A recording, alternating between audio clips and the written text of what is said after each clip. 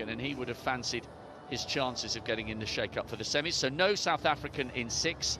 Nathaniel, though, in 7, and Mweresa on the inside for Kenya in lane 2.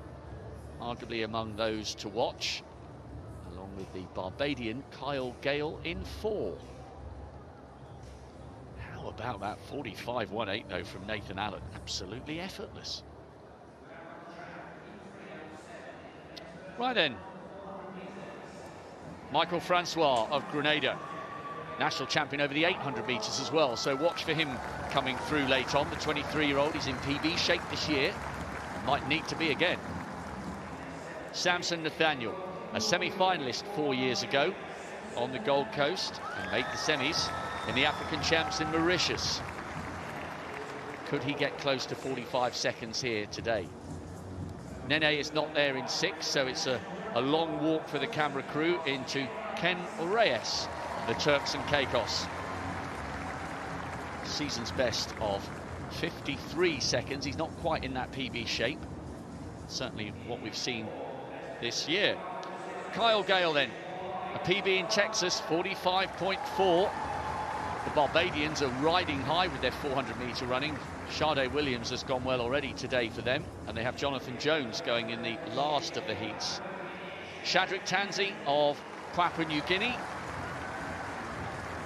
PB in Saipan earlier this year. Can he break it again here?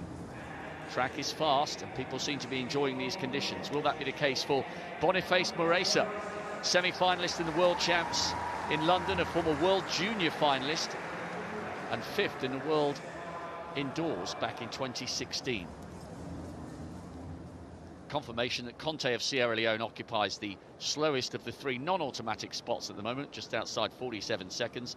Mweresa, Kenya in 2, Tanzi, Papua New Guinea 3, Gale, Barbados in 4, Reyes, Turks and Caicos 5, a gap then to Nathaniel of Nigeria in 7, and Francois of Grenada will be on the outside in 8.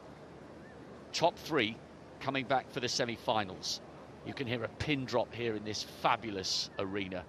A fantastic day for world-class sprinting.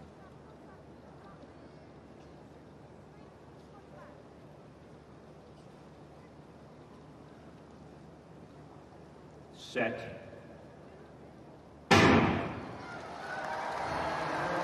Well, Nathaniel's got a good target in Francois outside him. And Gale has already gone past the athlete from the Turks and Caicos. Good running as well by Tanzi of Papua New Guinea, trying to get in the mix and stay with the Barbadian. They're coming through on the inside. Mweresa. Nathaniel around about 2nd place on the outside, but it's the Kenyan on the inside. And now the real work begins. Francois of Grenada trying to get back in the mix for a top 3. The Barbadian is struggling. This is good running by Mweresa. Easing down at the line. Mweresa takes it just inside 46 seconds. Nathaniel and Francois are the other 2 qualifiers. High hopes for Gale of Barbados, but he faded down the last 50. Tight lane that for a big, strong man like Boniface Mweresa, but that was an excellent piece of qualification by the Kenyan from lane 2. It was. I'm still recovering from Nathan Allen, the Jamaican in the previous heat, which we've mentioned about 5,000 times of how impressive it was. But that was a competitive heat, wasn't it? Mweresa, as you say, Rob, in lane number 2. Big Q, 45.91. And as with every sprint race at every big major championships, you only get to really see the full deck of cards and what an athlete's got at the semi-final stage. And the semi-finals are on Friday, as we've mentioned, for both the men and the women in this 400 metres before the finals on Sunday morning. See Mweresa, though, making his way nicely down the back straight. The Nigerian was moving nicely in lane number 7. But in the sunshine, automatic qualifying done for those that we expected in that 3rd heat.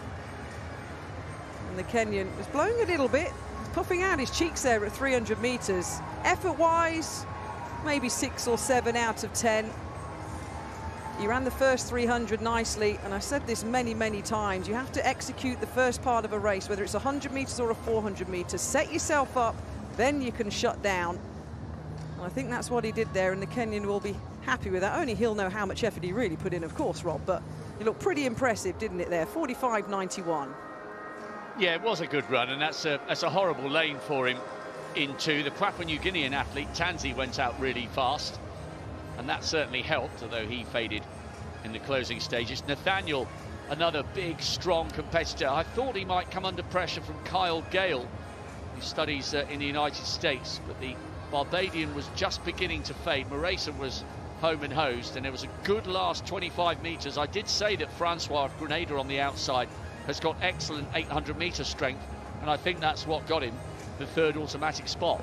Yeah, very good speed, endurance. Sprinters step up with good speed and get endurance. Middle distance runners drop down and try and get the speed. Not Grenada's number one, of course, that's Karani James. But that was a good piece of running and good qualification from those lining up in heat number 3. And that strong finish, as Rob Walker said, from Michael Francois on the outside line. Got him that third position in a lifetime best of 46.35, so well done to him. But a nice little lean back from the Kenyan there, Rob, nice and easy. Yep, part one of his mission is complete. He's got himself into the semis, along with the likes of Cox and Allen from Jamaica. Solomon, the former Olympic finalist, is there, and so too is Boniface Mweresa.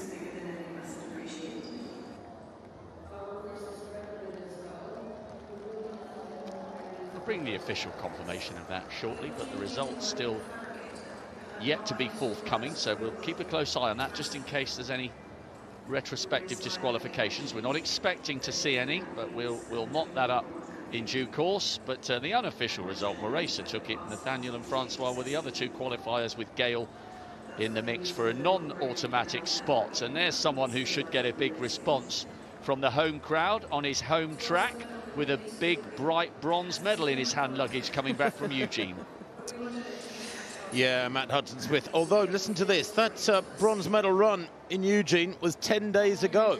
It's not long ago at all. I just do wonder whether or not, with the jet lag, the long-haul travel back from the west coast of the Pacific Northwest of the USA, the celebrations after that bronze medal, Matt might be carrying a bit of fatigue coming into this one. We shall see. He has had a remarkable season, setting the UK record, a long-held UK record by Ewan Thomas, improving it by, was it 1/100th of a second back on the 28th of May when he came third at the Prefontaine meeting.